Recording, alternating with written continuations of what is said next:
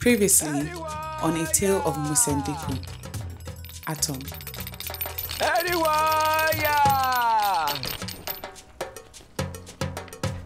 Pastor, wait, kí ló ṣẹlẹ̀? Ṣebí you talk say you be pastor. Why you can't run? I bind you! I curse you! You devil! Kí ló dé? I curse you? This is how trouble goes. Sit down. You go there, welcome, Abi. Papa, you are welcome. Come. Thank you. Iya Basira, what is this? Again. See, this is a holy house, so. Abi, you are doing rituals. If I want do rituals, now you are go come use. Pastor, I beg you. Come they go your own, je. Papa, come You are very lucky. Very, very lucky. If not that I'm going for a crusade, I would have rained fire on you. Let me give you something now. Fire. Wait! Fire!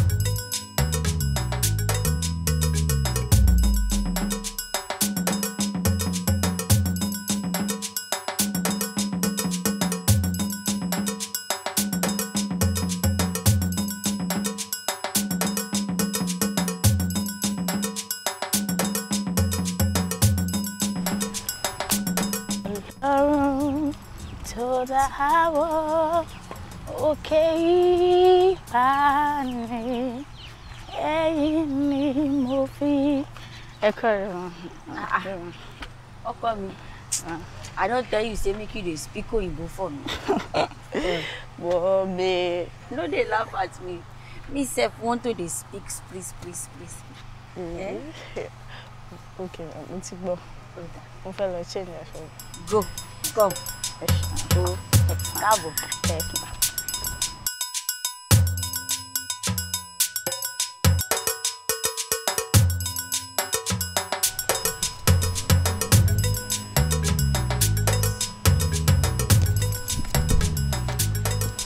Basira. I want to go and fetch water. Order. Okay. Basira, come. Wow. Which cloth be this? Shaliwa knew. She changed her wardrobe and gave me this. The cloth fine, sha. Ṣùgbọ́n tell me next time. Yes, ma. Tell me. What that come? Go. Come. Okay. Yes, ma'am. Hey, Basira will come.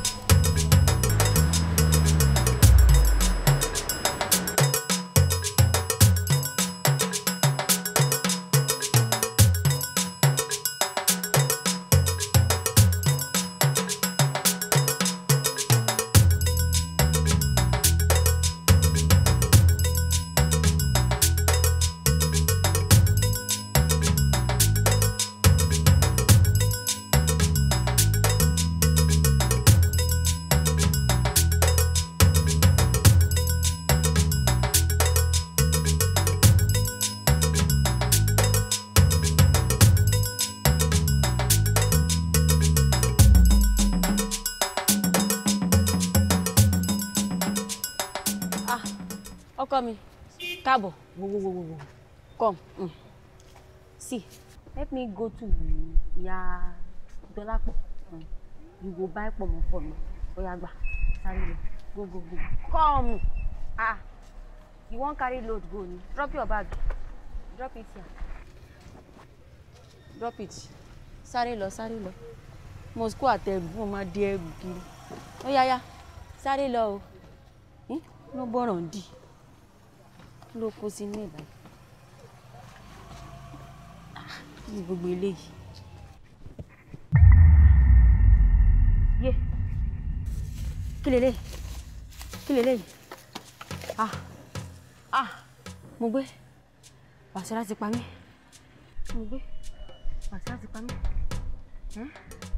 Kí leléyìí? Mo writing rada. What is it? Jude. Why did you open my bag? Basira.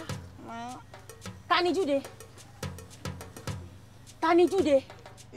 It's not Jude, it's Jude. Eh? Yes. Jude? Which Jude?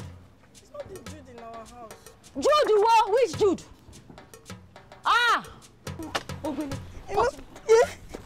Yeah, Mommy. Yeah, Mommy. Say you dey blind. With all the wahala where they do.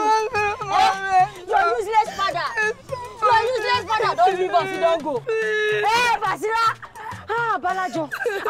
You dey shake your voice up and down the compound. You want disgrace me? Yeah. You go disgrace. Iya Basira. No. Iya Basira, this is not right now. Let her go, please. Kí ló ṣẹlẹ̀? What happened? Yeah, carry your mouth, tell her.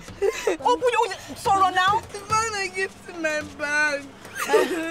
Basira, Is that all, Iya Basira? Is that also wrong? It's not good, Jude. He has been calling me to his room and been giving me money. Don't care. What's wrong now? Iya Basira, just calm down. Let's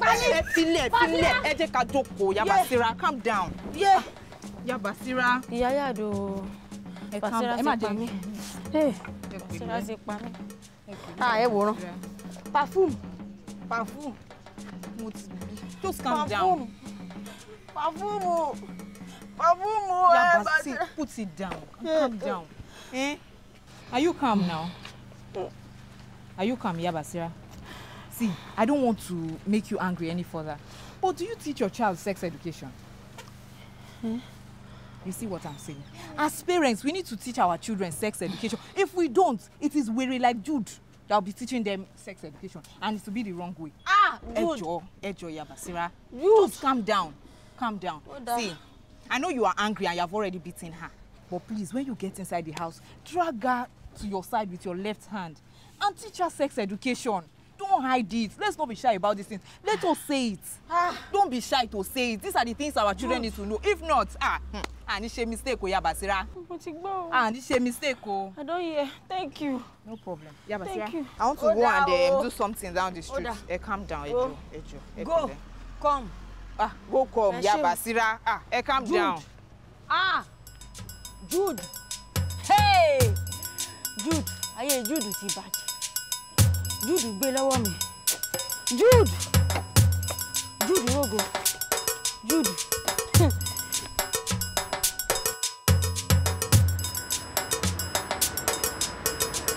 Oh my God. Babe, I will do anything for you. You understand? I will sell my father's house for you, and I mean it. I can't lie to you now. Okay, will you come tomorrow? Jude! Just come. How many minutes? I will give you. Foolish. I will give you money for you. Jude! Jude, waiting happen. Yeah, but Sarah, waiting be this now. What's all this now? Why you eye red like this? Hey! After all the girls, where they for all this area, you don't see any of them carry. Now my own picking, you can't carry. Yeah, but Sarah, calm down. They calm down now. It's not small. Oh, darling, you be betrayer. After all the help what they do for you, they bring different kind of girls come this compound. I know they talk anything.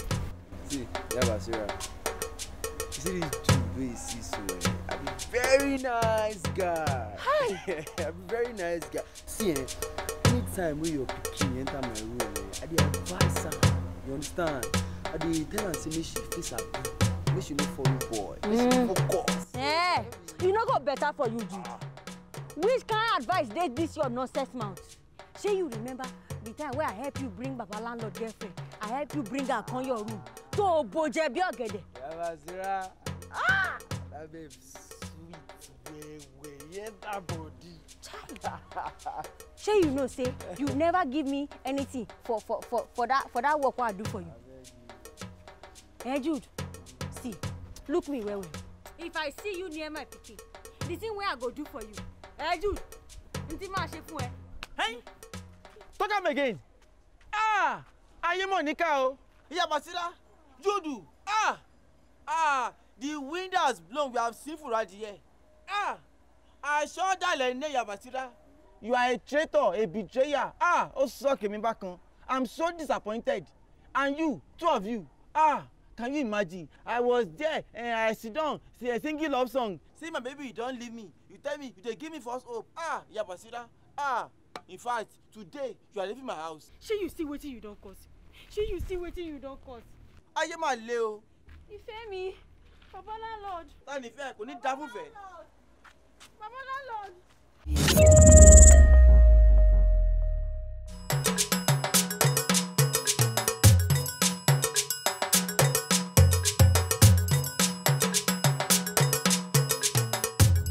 Next week on A Tale of MUSENDIKU, Atom.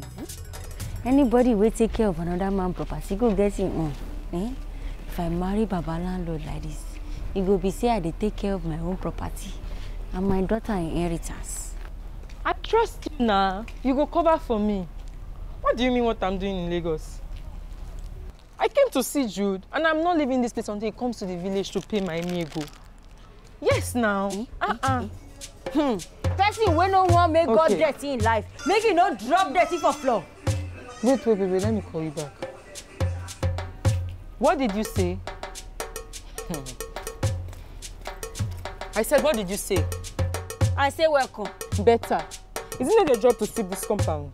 Before you run your mouth like tap, Look my face very well, oh. Look my face very well. Witch. Hey, ọmọ kọ́mọ. Irú ọmọ wo lélẹ̀?